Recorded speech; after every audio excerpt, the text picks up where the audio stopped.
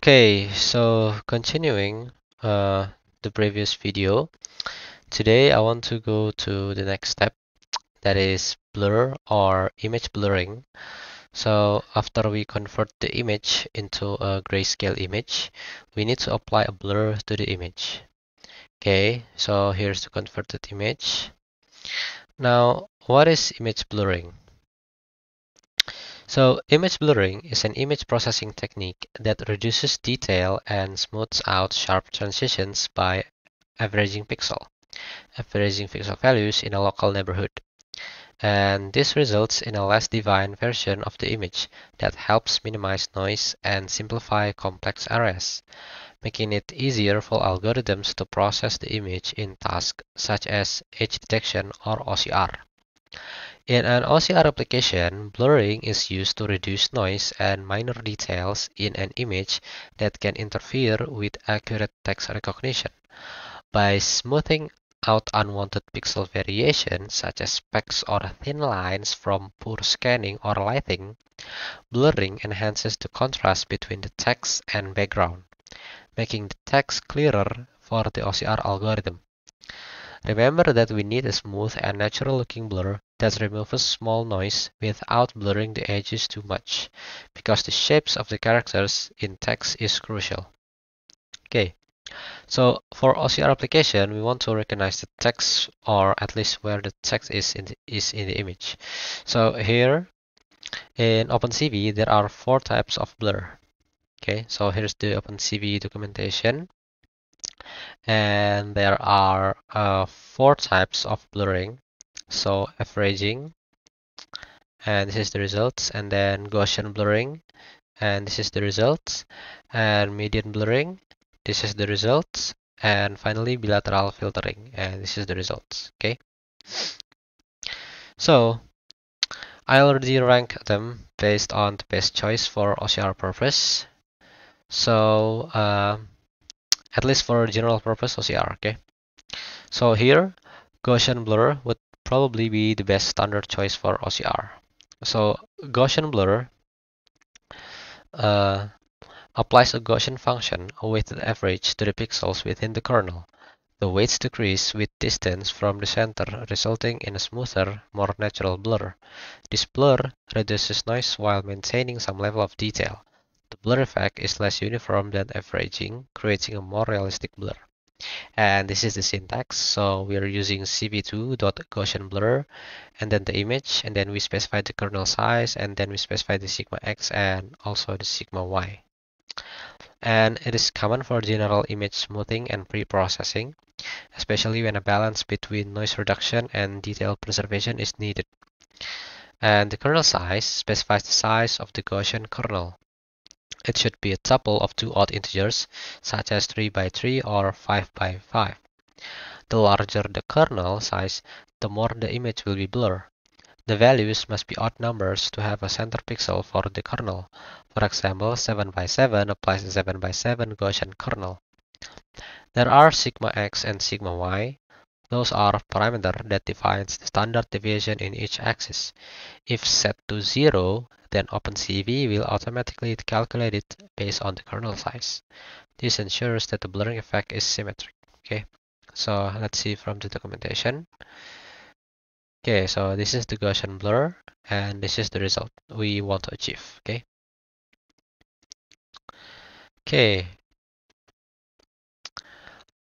Here I use a 7 by 7 kernel size and default standard deviation, so 0. Okay, CV Gaussian blur, gray, 7 by 7 and 0.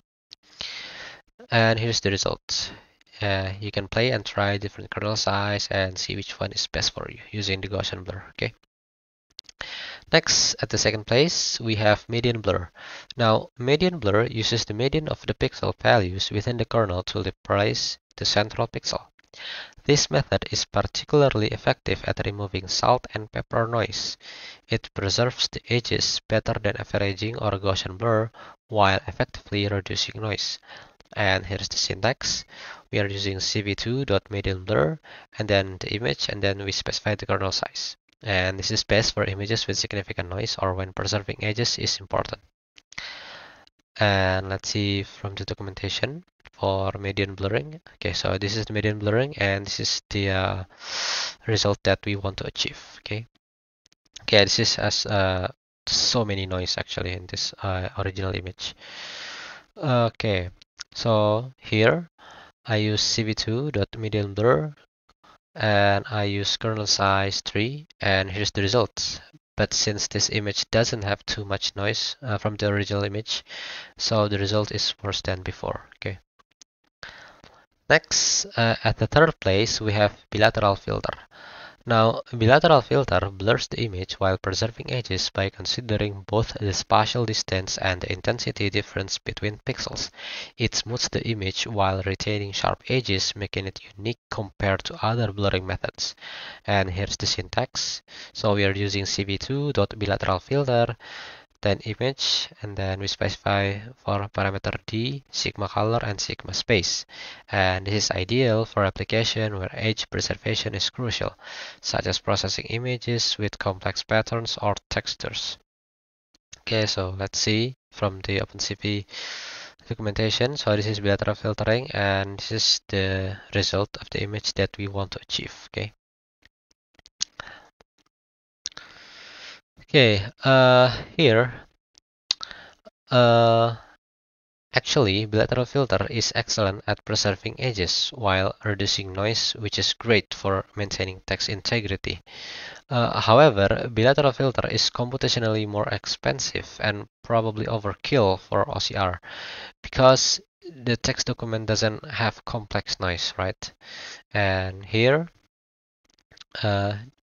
for the parameter D, is the diameter of pixel neighborhood. Higher D means more blurring, and sigma color controls the filter sensitivity to pixel intensity differences, and sigma space controls the spatial extent of the filter. Okay, here I use the bilateral filter, and the result is probably similar to the Gaussian blur because it does takes a Gaussian filter in space. Okay, so as you can see here, the bilateral filtering also takes a Gaussian filter in space. Okay, so it's more computationally expensive than Gaussian blur. Next, at the last place, is averaging blur. So this method calculates the average of all the pixel values within the kernel filter matrix and assigns this average to the central pixel. It produces a simple and uniform blur across the image, and this is the syntax: cv2.blur image, and we specify the kernel size. Okay, this is for basic noise reduction when edge preservation is not critical. And so yeah, we're using cv2.blur, and I use kernel size 5x5. And here's the image. This type of blur is the least that we want to use because it is less effective for OCR tasks due to its tendency to blur edges. So in conclusion, you should try to use Gaussian blur first for general purpose image blurring, but for some specific task, you probably want to try other types of blur and see which one is better for your OCR.